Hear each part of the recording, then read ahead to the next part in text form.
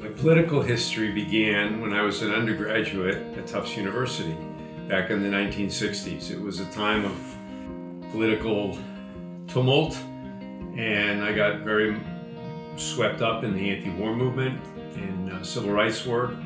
In fact, I participated in some demonstrations on campus. My first visit to the president's office was uninvited.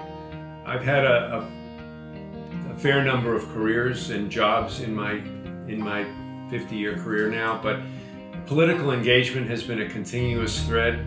I started by selling $50 tickets to the Red Tavern Inn in Methuen, Massachusetts for a state senator. I'd been involved in 5 presidential campaigns before Obama. I guess I knew my way around the track a little bit. When the campaign was over, people were approached about whether they wanted to serve in the administration. But I was also asked around that time whether I'd be interested in serving in an embassy.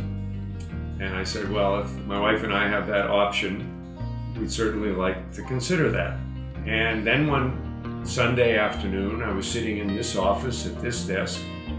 My phone rang, and it was this fella. He said, would you be willing to go to Madrid? And I let out a scream.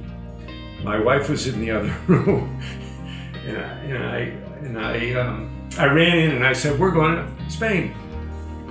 I was confirmed by the Senate at the very last session in 2009. I like to say that the United States Senate cast 2 historic votes on that day.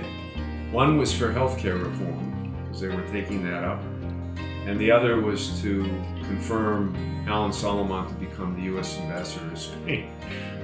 One of the unique aspects of the job of ambassadors, everyone reports to the United States ambassador. So every federal employee in Spain, with the exception of soldiers under combat command, report to the ambassador.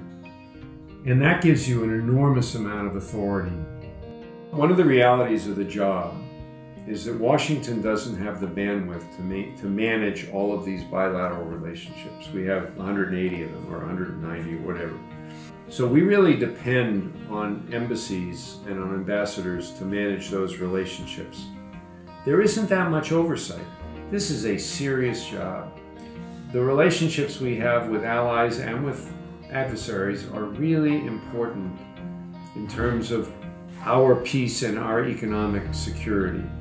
My job is to forge a partnership with my host countries that reflects our shared interests and advances American interests. There's an inscription in the lobby of the John F. Kennedy Presidential Library which reflects sort of my belief in politics. The inscription reads, "This library is dedicated to the memory of John F. Kennedy, our 35th president, and to all those who through the art of politics seek a new and better world." And that's what I sort of grew up with. That's what I started to learn as an undergraduate at Tufts, and that's been sort of what I've carried through over the years.